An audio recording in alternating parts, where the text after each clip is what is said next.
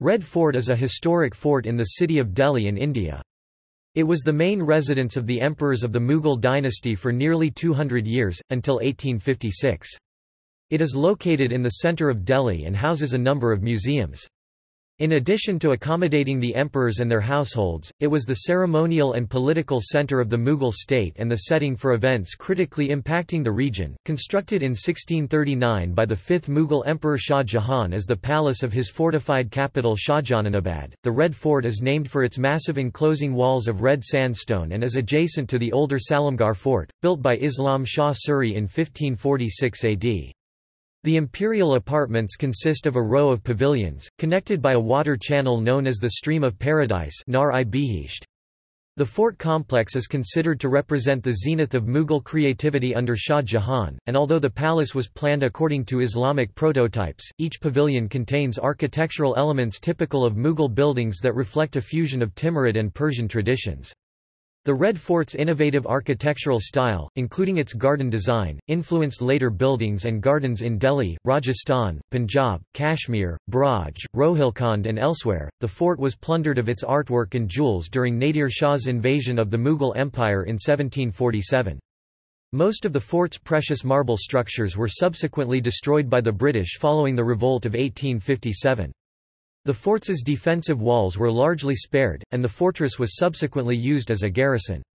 The Red Fort was also the site where the British put the last Mughal emperor on trial before exiling him to Yangon in 1858. Every year on the Independence Day of India, the 15th of August, the Prime Minister hoists the Indian tricolour flag at the main gate of the fort and delivers a nationally broadcast speech from its ramparts. It was designated a UNESCO World Heritage Site in 2007 as part of the Red Fort complex.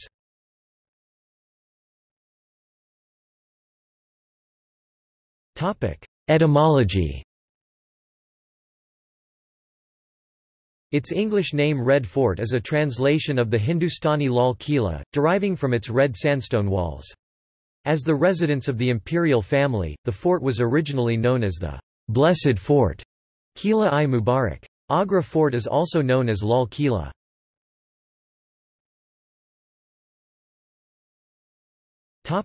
History. Emperor Shah Jahan commissioned construction of the Red Fort on 12 May 1638, when he decided to shift his capital from Agra to Delhi. Originally red and white, the Shah's favourite colours, its design is credited to architect Ustad Ahmad Lahori, who also constructed the Taj Mahal. The fort lies along the Yamuna River, which fed the moats surrounding most of the walls. Construction began in the sacred month of Muharram, on 13 May 1638. Supervised by Shah Jahan, it was completed on 6 April 1648.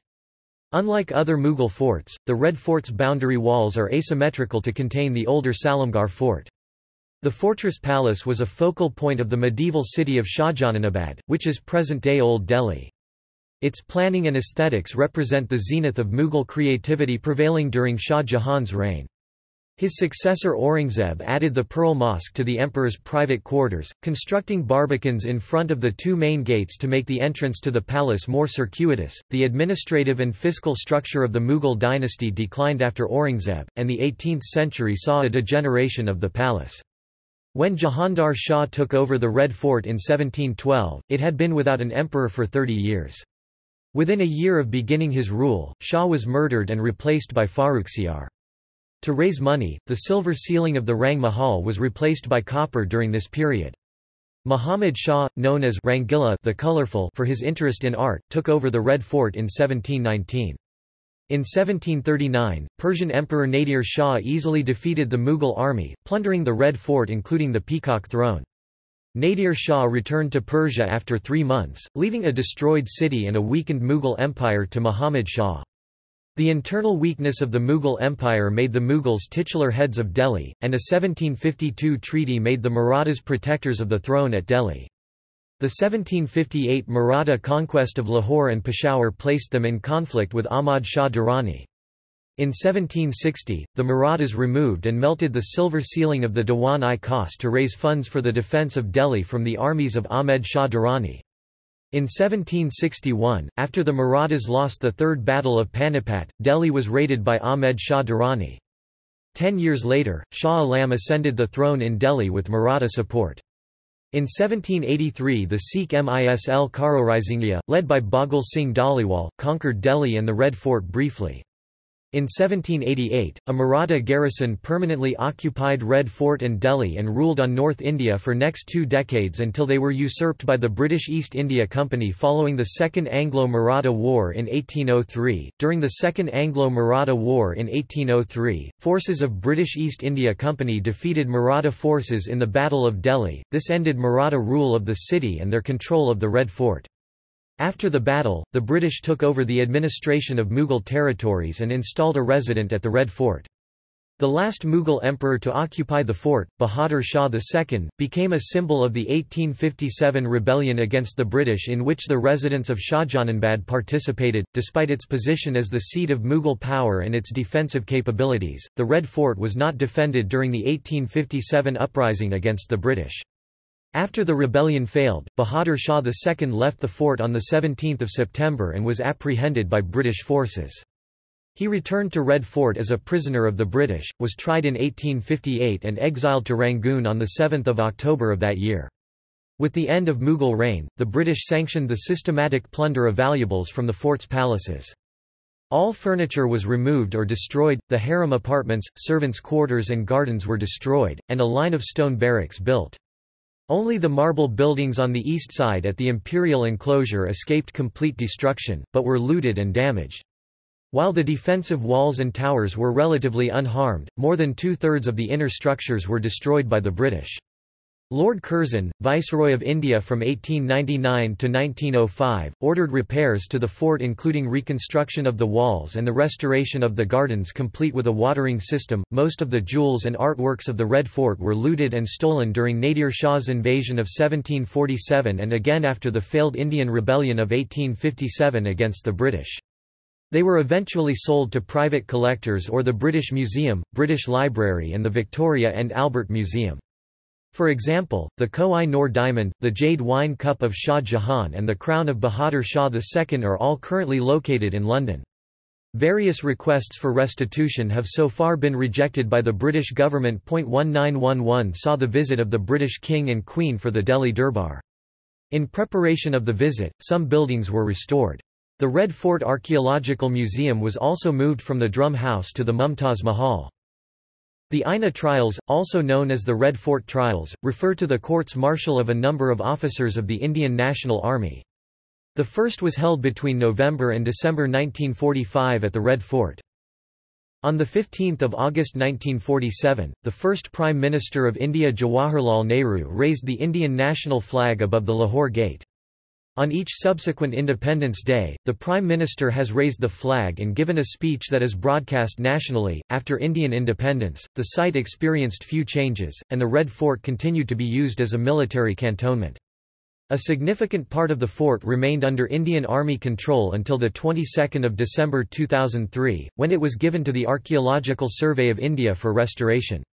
In 2009 the Comprehensive Conservation and Management Plan (CCMP), prepared by the Archaeological Survey of India under Supreme Court directions to revitalise the fort, was announced.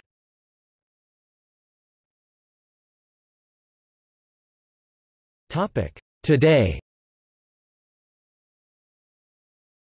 Every year on India's Independence Day, the 15th of August, the Prime Minister of India hoists the national flag at the Red Fort and delivers a nationally broadcast speech from its ramparts. The Red Fort, the largest monument in Delhi, is one of its most popular tourist destinations and attracts thousands of visitors every year. A sound and light show describing Mughal history is a tourist attraction in the evenings. The major architectural features are in mixed condition, the extensive water features are dry. Some buildings are in fairly good condition, with their decorative elements undisturbed, in others, the marble inlaid flowers have been removed by looters. The tea house, although not in its historical state, is a working restaurant. The mosque and hammam or public baths are closed to the public, although visitors can peer through their glass windows or marble latticework. Walkways are crumbling, and public toilets are available at the entrance and inside the park. The Lahori Gate entrance leads to a mall with jewellery and craft stores. There is also a museum of blood paintings depicting young 20th-century Indian martyrs and their stories, an archaeological museum and an Indian War Memorial Museum. The Red Fort appears on the back of the 500 rupees note of the Mahatma Gandhi New series of the Indian rupee.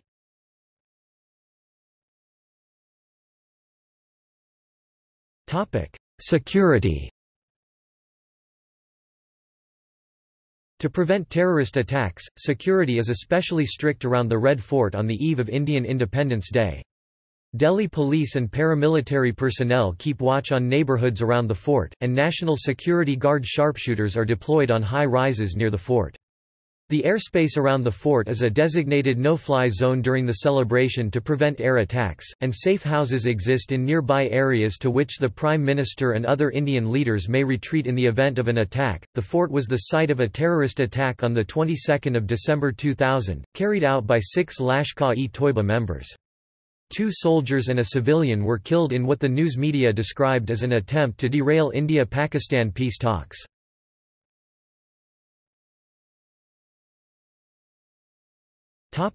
Architecture.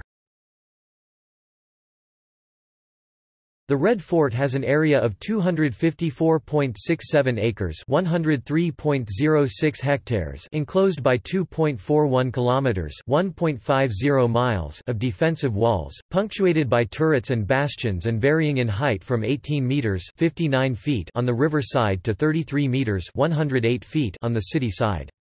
The fort is octagonal, with the north-south axis longer than the east-west axis.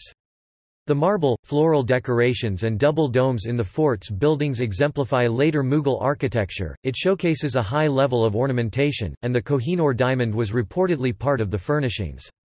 The fort's artwork synthesizes Persian, European and Indian art, resulting in a unique Shahjahanani style rich in form, expression and color.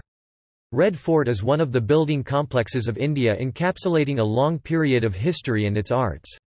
Even before its 1913 commemoration as a monument of national importance, efforts were made to preserve it for posterity. The Lahori and Delhi gates were used by the public, and the Khizrabad gate was for the emperor. The Lahori Gate is the main entrance, leading to a domed shopping area known as the Chhatta Chowk covered bazaar.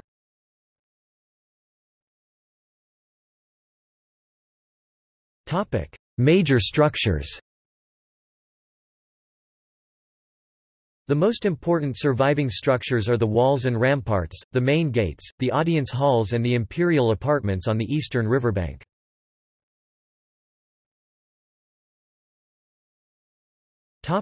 Lahori Gate. The Lahori Gate is the main gate to the Red Fort, named for its orientation towards the city of Lahore.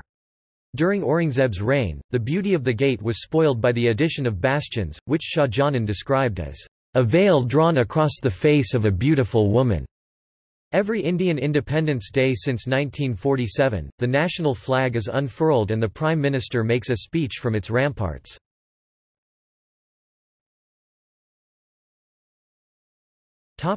Delhi Gate. The Delhi Gate is the southern public entrance and in layout and appearance similar to the Lahori Gate. 2 life-size stone elephants on either side of the gate face each other.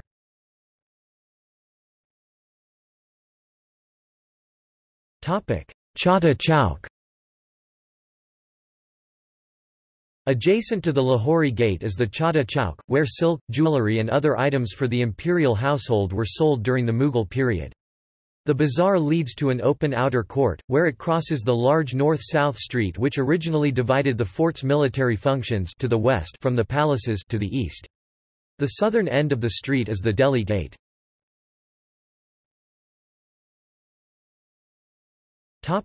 Naubat Khana. The vaulted arcade of the Chhatta Chowk ends in the center of the outer court, which measured 540 by 360 feet 160 meters times 110 meters. The side arcades and central tank were destroyed after the 1857 rebellion. In the east wall of the court stands the now isolated Naubat Khana, also known as Nahr Khana, the drum house. Music was played daily, at scheduled times and everyone, except royalty, was required to dismount.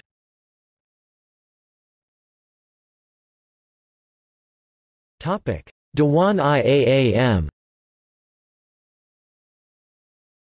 The inner main court to which the Naubat Khana led was 540 feet 160 meters wide and 420 feet 130 meters deep, surrounded by guarded galleries.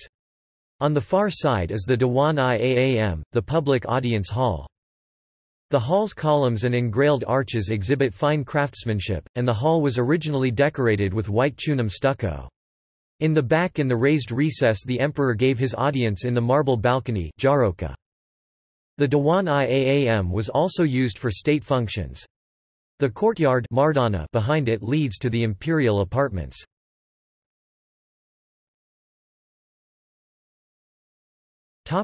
Nahr-i-Bihisht. The imperial apartments consist of a row of pavilions on a raised platform along the eastern edge of the fort, overlooking the Yamuna. The pavilions are connected by a canal, known as the Nahr-i-Bihisht, stream of paradise, running through the center of each pavilion. Water is drawn from the Yamuna via a tower, the Shahi Burj, at the northeast corner of the fort. The palace is designed to emulate paradise as described in the Quran. In the riverbed below the imperial apartments and connected buildings was a space known as Zir Jaroka, beneath the latticework.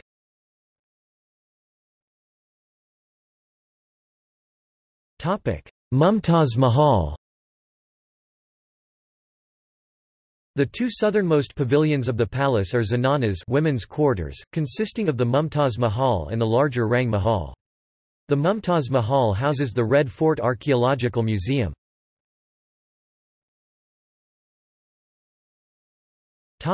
Rang Mahal. The Rang Mahal housed the emperor's wives and mistresses. Its name means, "Palace of Colors," since it was brightly painted and decorated with a mosaic of mirrors. The central marble pool is fed by the Nahr-i-Bihisht.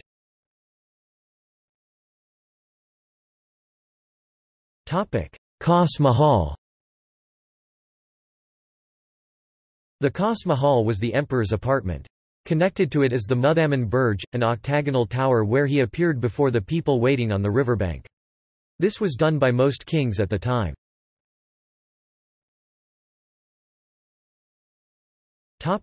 Diwan-i-Khas.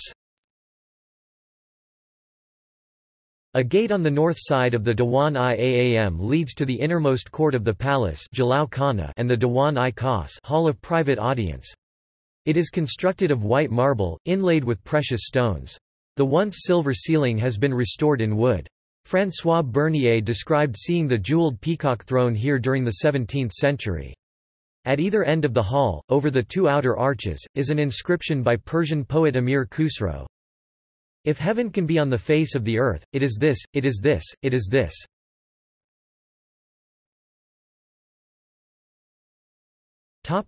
Hammam.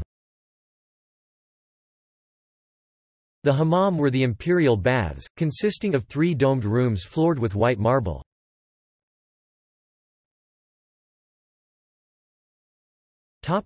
Baoli.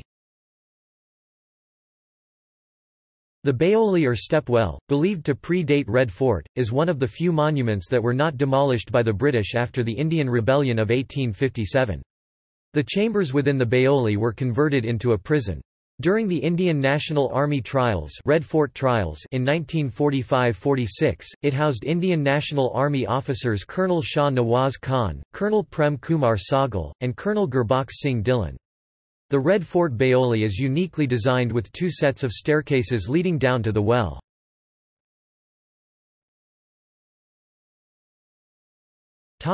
Moti Masjid. West of the hammam is the Moti Masjid, the Pearl Mosque. A later addition, it was built in 1659 as a private mosque for Aurangzeb. It is a small, three-domed mosque carved in white marble, with a three-arched screen leading down to the courtyard.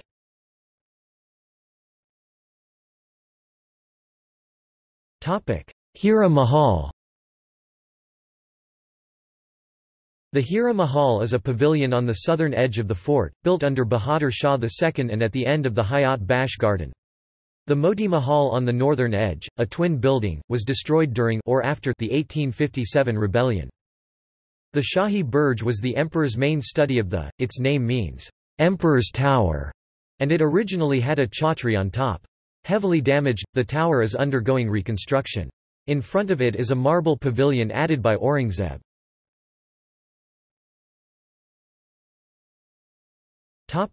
Hayat Bakhsh Bagh. The Hayat Bakhsh Bagh is the life-bestowing garden in the northeast part of the complex. It features a reservoir, which is now dry, and channels through which the Nahr-i-Bihisht flows. At each end is a white marble pavilion, called the Sawan and Bhadon pavilions, named after the Hindu months, Sawan and Bhadon. In the center of the reservoir is the red sandstone Zafar Mahal, added in around 1842 by Bahadur Shah Zafar, and named after him. Smaller gardens such as the Mehtab Bagh or Moonlight Garden existed west of it, but were destroyed when the British barracks were built. There are plans to restore the gardens. Beyond these, the road to the north leads to an arched bridge and the Salamgarh fort.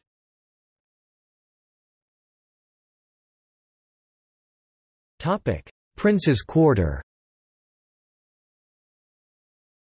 North of the Hayat Bakhsh Bagh and the Shahi Burj is the quarter of the imperial princes.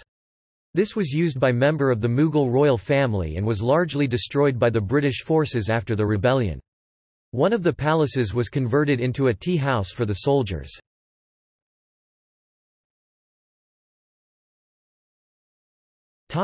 See also: